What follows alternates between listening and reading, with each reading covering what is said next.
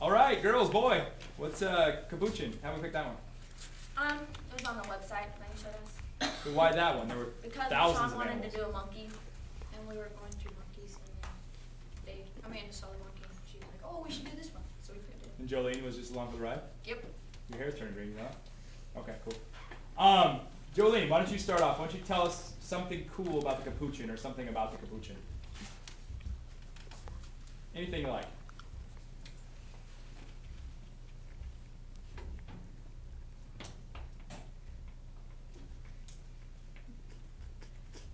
Anything. What was the coolest thing you learned about it? It has a white face. I know that. It's a white face capuchin. Sharp teeth. It has sharp teeth. Okay. What does it eat, Jolene? Is it like does it eat like plants? Does it eat meat? Both? It eats eggs. It eats eggs. Okay. What else, guys? What else do you guys have? It's an omnivore. No. What? It lives in Costa Rica. Costa Rica. Rashawn, show us where Costa Rica is. Costa Rica is like over here, but they're not like. Wait. You just showed half of the world. They're like here, Go. You have to stand on the Get stand out on here. something. Okay. So. and they're like more. They're spread it out. They're not like in just one area. They're like kind of like Puerto Rico, I think. Costa Rica. Yeah. Puerto Rico and Costa Rica are pretty close together. Yeah. So they live in the Caribbean type time frame. And like more places. Because I see you have on your map, you have just that Caribbean. Scoot back a little bit, Rashawn, so we can see. So you can see that red spot there. So they live down in the Caribbean. Okay. What else? Amanda, what were you gonna say? What? Well, he said they lived in Costa Rica, and you were saying something else. Oh, they're omnivores? I don't know. So they're omnivores? You Yep. don't- They are. Okay. So Jolene said eggs. What other kinds of things do you guys have? They eat a lot of fruit. Some fruit, plums, I heard. They would eat like small animals like snakes and rabbits, insects. Is that not right, Amanda?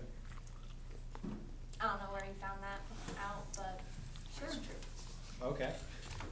What else do we have? They use their tails to like climb around, and they can like grab things with their tails. Do you know what they call that, Amanda? Call what? A tail that you can grab things with? No. Anybody know? No, don't guys. Laura, don't. Rashawn, you know? It's a resource. Well, yeah. Do you know what it is, Jolene? You know, Gavin? A natural selection. No. Oh, I know. I have questions. Special tail. Hang on. You know, Laura? It's a prehensile tail. Prehensile. Laura, What very is good. that? Prehensile means that it can like wrap around stuff and. If you can eat snakes, why is it the food that are going to the snake? Because the big snakes eat them, and that's a big snake.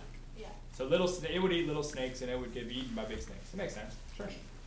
Okay, so prehensile tails, so they can actually, a lot of times if you watched in the video that we watched, remember with the people eating on the fig trees, they were actually hanging by their tail and eating. Did you guys notice that? Yeah. Yeah, so that was a pretty common thing. Like that. Oh yeah. What else? They travel every day. Like kilometers. Do they live in groups or are they by themselves? No, they're groups. They can be like from like 10 to like 40. Whoa, that's a lot. You have some questions? They'd kill one of us. Look at her. It's like Well, that's the thing. We don't know because you guys didn't tell us. How big are they? They're like 4 to 12 pounds. So think of like a cat. Yeah, they're really not that big. So little fellers. It can hurt us, right? Yeah. Well, if it bit you in the leg, it would hurt, but otherwise, no. Brian? Where do they live in the forest? By what way? Well, it depends. Like if they're getting food and stuff, they go up high. And then they stay in like low branches. Like they sleep there? Yeah. Maybe the canopy to the understory. Yeah. You have as a pet? Mm-hmm. You guys ever seen, they're in movies a lot. Have you ever seen a movie like Outbreak they're in, or like, did you ever watch Friends back in the day? Oh, I did. Yeah. Yeah, they had a monkey. Yeah, Marcel Ross was had a his name. monkey. Yeah. So, yeah, Night at the Museum. That kind of monkey's in lots of Indiana different things Jones. because it's kind of small and they're pretty easily be trained.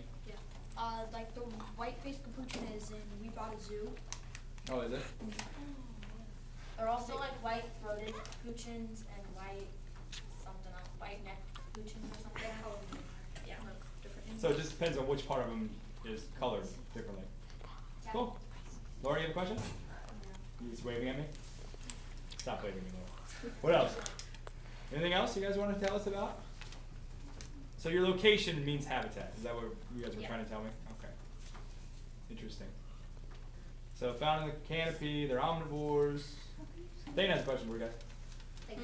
Do you guys know why it's spread out all over Costa Rica and places like that?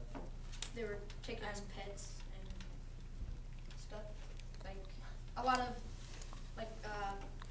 the people that because they moved. No, because the people that like sailed America, they took them and then they would take them back over and sell them. In the 1600s, pirates would take capuchin monkeys as pets, and they would go places to places, and wherever they kept their stuff, they kept capuchin monkeys. And so when they went, they would keep it on an island, and then island, and island. That's how it happened. So they're spread all through the Caribbean Sea. And he's right, yeah. And you were right too, Rashawn. They would just not the pirate part. Yeah, they would take them place to place, and then you get a population of capuchins that were living on an island, and some would escape, and then they would keep reproducing, and you'd have population of capuchins. Yeah. So in location, it makes a nest. Yeah, they will make nests for like their youngs. It's pretty common. Things like orangutans, they'll make nests every night. Did you guys know that? Every night, yeah, huge ones, big ones. Dang. No, on niche. How do they mark their territory? They spray. They pee. They pee on their hands and their feet, Mhm. and they just walk around. Yep. There's a lot of them too that will do that, and then they'll touch things, like as they walk. There's some even that will have not capuchins, but some will have scent glands, like on their wrists. So instead of it being pee, and that could be what it is too, but instead of being pee, they'll use that scent. Some with big cats too. Some do. They pee most of the time. Yeah. Best way to keep animals out, even like my grandpa always told me when we had sweet corn, and you try to keep the raccoons out of it. What are you supposed to do? Use raccoon. He always just tell us to go out and pee out there. He did, because it would keep the raccoons away.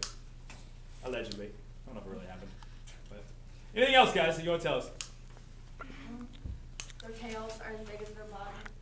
About. Okay. Okay. Any other questions? Oh, they're really good at spreading seeds. Like their purpose is like spreading seeds. How do they do that, and Rashawn? pollinating. They eat and then they'll poop, and then they also they'll rub up against flowers and then go eat from different flowers. Do you remember the stinky flower that's in my closet right now? Remember all that white stuff that's inside? That's the pollen. And so it attracts insects, and monkeys will do this, bees do it, all kinds of stuff. Cool. All right, guys, give him a hand. Oh, wait. Sorry, Connor has a question. Sorry, Connor. What is capuchin? Capuchin? It's just the name of the monkey. I don't know what it means. Do you guys know what it means? I don't know. Well, sometimes names mean something, but I don't know if it does. All right, give him a hand. Yay!